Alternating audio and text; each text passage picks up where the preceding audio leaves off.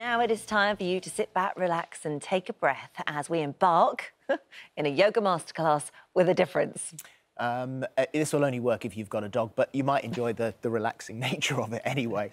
To tell us more, let's talk to Chief Yogi Mahny Djahanguiri and her yoga partner, Robbie the dog.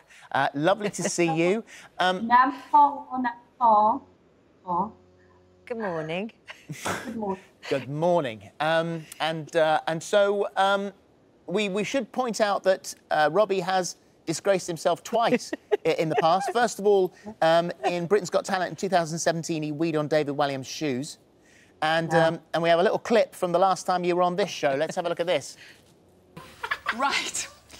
What we're going to do is try and lift the back legs off our dog, the hind legs, and just massage their glutes. Oh, look at that. Yeah. OK, go on. Do it. Right. And this is live. This is another version. It's the humping dog pose, yeah. So hopefully we're looking for a little bit more calm today, this time around. I'm not. So explain dog yoga. Right. So, as explained previously when I met you, it's yoga for you, the human, and your dog. And the most important thing is that we focus on ourselves, on our breathing, and that will transmit onto the dogs. You don't necessarily have to have your dog participating in your yoga practice for him to absorb your calm. This is the beauty about yoga. It works with the dog just watching you on the side, and you just follow me. I'm your guru, just follow me, and we'll get through it. And then the dog can absorb. So this is the beauty about yoga. And what are the benefits of this compared to normal yoga, say? This is the great thing.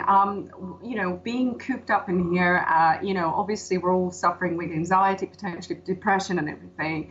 And connecting with your dog on a natural level through your yoga practice releases oxytocin in the brain and serotonin. And the dog doesn't have to, as you said, it's fine to watch there. This is, the dog can participate if it wants to. No one's forced here. And the most important thing is because you're with your dog almost 24/7, and I think Robbie does want to divorce me at some point, we don't want to overload them and pull them and drag them to the yoga mat because they've had enough of us, basically. So it's good to just leave them, allow them to come towards you, lick your face, hump, jump, whatever. I mean, it's a bit crazy, but it works. And the more you do it, the more it's going to work. Hump and jump. Hump and jump. And you don't need any kit particularly. I mean, I guess you need a dog. Yeah, I mean, you can also use your husband, your children, your turtle, it's fine. It's yoga at the end of the day. It's yoga for you.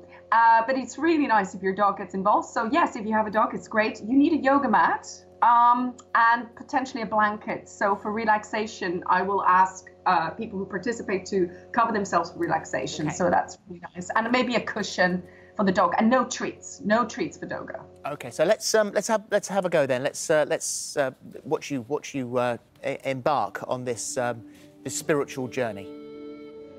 So, welcome to Doga. We're going to start with the breath, everybody.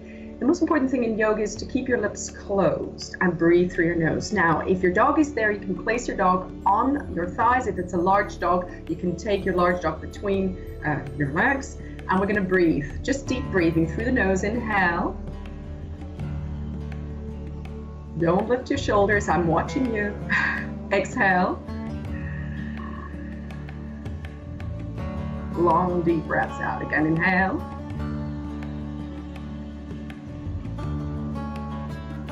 Exhale. There's a little bit of a sound in the back of your throat, a rasping sound. Deep breathing. One more time, inhale. And exhale. You can do this for 5 minutes. And then with the breath, you're going to turn into one position. This is called the boat. So this is just a suggestion. You can do this without your dog. Lift your knees up. If you have a small dog, place your dog on your thighs.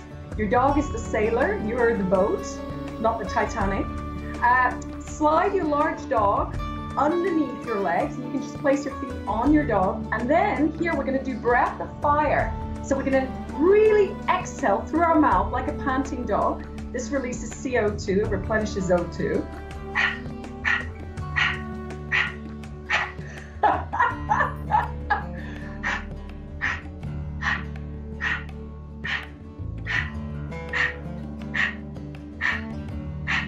Good, and if you want to be adventurous and really start working on trust and balance, you can catch your toes and just keep breathing.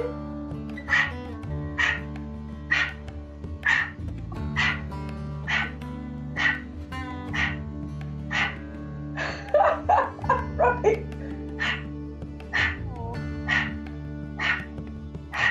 And then slowly bend your knees and hug your dog into your chest. Deep breathing again, inhaling.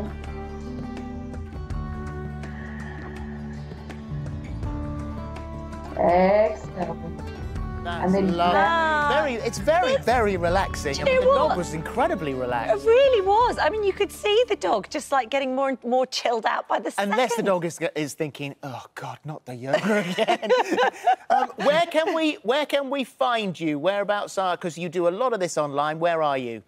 I'm www.dogayoga.fit. dogayoga.fit. You can join my Zoom classes, and sometimes I'm on Instagram as well, Yogi Mahny, M-A-H-N-Y. So you can just follow me and I'll keep you updated for classes. Well, thank you very much. Thank you very much. And again. he was very well behaved. No jump and hump today. Oh. Bye. Thank you very much indeed.